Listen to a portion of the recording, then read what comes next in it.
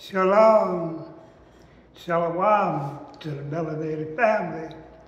This is the elder coming to you with my third video of the day. This video will also be on my main channel. This video is about Taylor Swift fans coming after Jay-Z for defending his wife, Beyoncé. Although in his speech he didn't mention nothing about Taylor Swift. I'm going to play this little clip, then I'm going to come back with my commentary, family. Make sure you check my live stream I did this morning, too.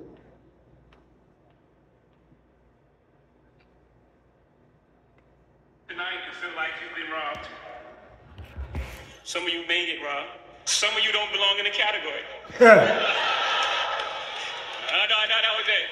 No, when I get nervous, I tell the truth. Fans online would have a lot to say about the acceptance speech, as responses were mixed.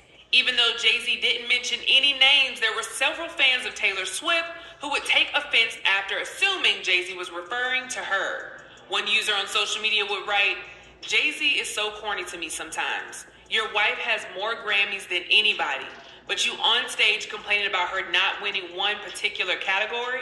The entitlement is very real."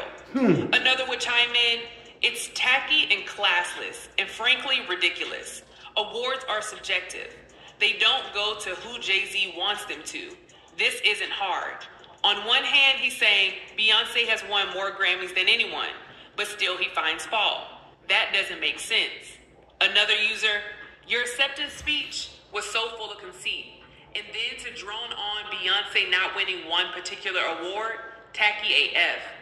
Knowing that artists who had won it were sitting right there, I hope B never wins it now." One more user would chime in, "Jay-Z whining because his wife isn't as talented as Taylor Swift at the Grammys last night was hilarious and once again shows the dishonest and racism of the black community. He whines about the white..." Did you hear that, family? Did you hear what they say? Taylor Swift is talented than Beyoncé. I don't know. I don't even watch neither one of them. But I doubt it. Taylor Swift wasn't talented as Whitney Houston, Aretha Franklin, Natalie Cole. I can name some gospel singers better than her. That's right. So you see how they feel about it. That Jay-Z ain't mentioned nothing about no Taylor Swift in his speech. But that go to show you how they won't call us racist and all this kind of... Black people can't never be racist. We can be prejudiced toward each other, or we can be prejudiced toward certain groups of people that's doing us wrong. But that go to show you how these people think. Won't call us racist and Taylor Swift is more talented. And where at? Let me know. I'd like to find that out. Singing to a bunch of 10-year-olds. And Taylor Swift ain't who you think she is. She's involved in a lot of demonic and unrighteous and undivine activity. That's right, family. When you're in that Hollywood,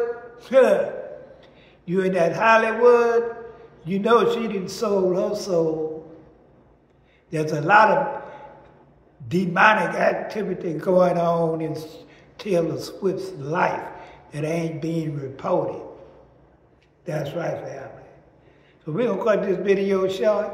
Y'all let me know how y'all feel about Taylor Swift fans coming after Jay-Z and Beyoncé and claiming black people are racist when we can't never be racist because we don't own nothing, we don't rule nothing in America. And our own land that was stolen from us. Take that to the bank and do your research on it. Peace and love. Put up the likes and shares, and I'm going to be rolling videos out all day, family. on both of my channels. And I'm out.